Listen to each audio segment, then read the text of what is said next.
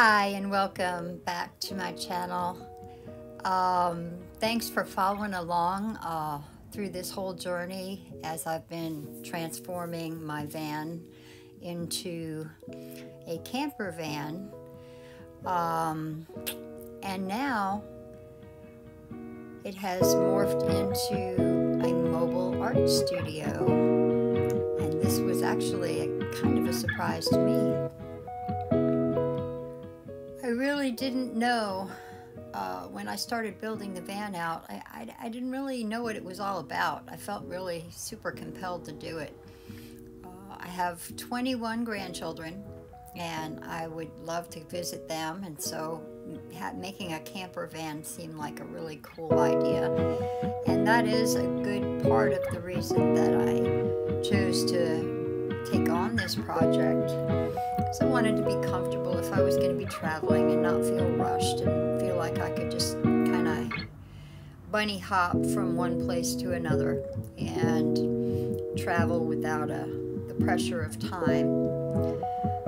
So that was the plan, and it still is.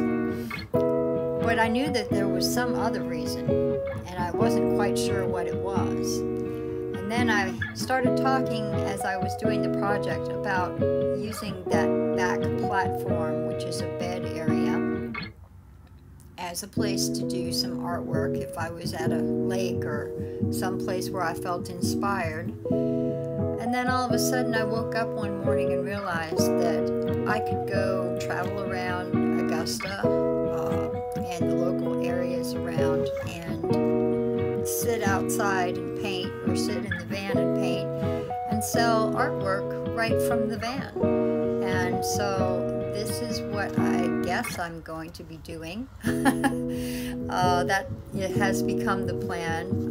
Kind of unbeknownst to me, I really didn't know that this was the direction that I was being led in. But it makes perfect sense to me. There is a local flea market nearby called the Barnyard.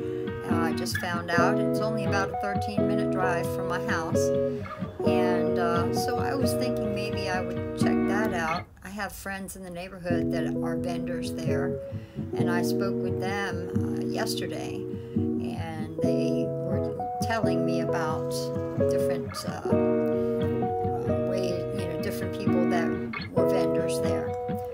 So yeah, I mean, that's what the van is turned into. It's a mobile art studio. I have a lot of my art displayed at #THarperArt, THARPERART,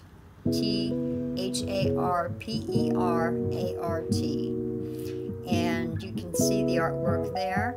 If you stick around to the end of the video, there's a montage, collage of all kinds of art that I've done over the years. And if you're interested in anything, go ahead and give me a DM on Facebook, and we'll see what we can do. As you can see, I have all my supplies right here. I got my paints and got my everything in little drawers, and everything is secure. I can drive down the road and things don't move around, so that's really cool. The things that are on the shelves over to the right are actually, the containers are actually screwed onto the wood, so they're not going anywhere. I'm having PB&J. I've been eating a lot of that lately, but I've also been getting on my treadmill and trying to work off the pounds.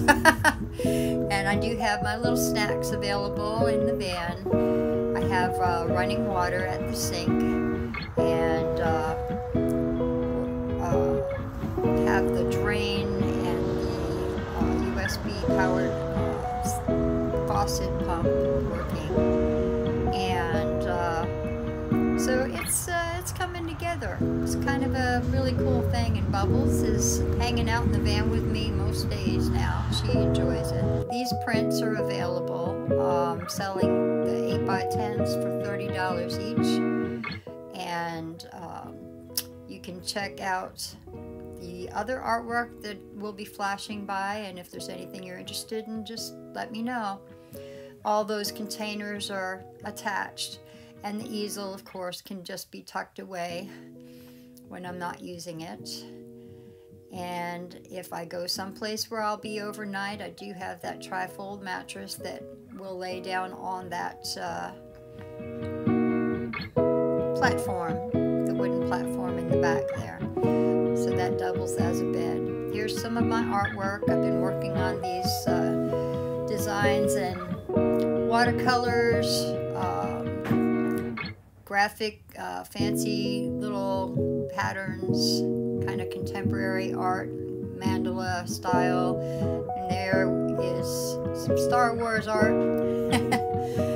I just enjoy it. It's fun. It gives me, puts me in a little place of, as we call flow, you know, where you just kind of feel like you're in tune with everything that's going on, and it's a pleasant feeling to sit and do art. I really enjoy it.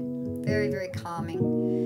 And this piece was a piece that was the first piece that I did right after my husband passed away in 2019. It's the first piece I did after his death, and it was called Fractured. And it's kind of how I felt at that time. I've gone through a lot of healing, and I feel like I have his love and power with me all the time, and that keeps me going. And there is the finished piece. These are some of the pieces that I've done over the years. And this was an art show that I was in Winterville. It was very fun to have art on the wall at an art show. That was quite an experience. This piece is called Mechanism. So the rest are just some more pieces. I hope you'll enjoy them as they flash by. And thanks for being a friend and listening to the whole van journey. I do have more things I need to do with the van. I'm still looking for a rim for my spare tire, because I don't want to go too far out of town without a spare, of course. And I need a mount for the back door so that I can mount the tire out there.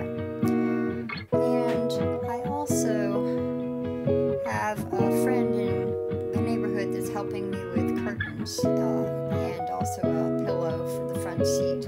And I appreciate her. Her name is Donna.